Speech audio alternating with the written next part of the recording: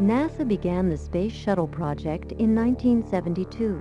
The shuttle's ability to land like an airplane makes it easier and less expensive to land than earlier spacecraft, which splashed down at sea. The reusable spacecraft was designed to make up to 100 missions. The first manned Space Shuttle mission blasted off from Cape Canaveral in 1981. The Shuttle Columbia carried United States astronauts John W. Young and Robert L. Crippen on a 54-hour orbital flight.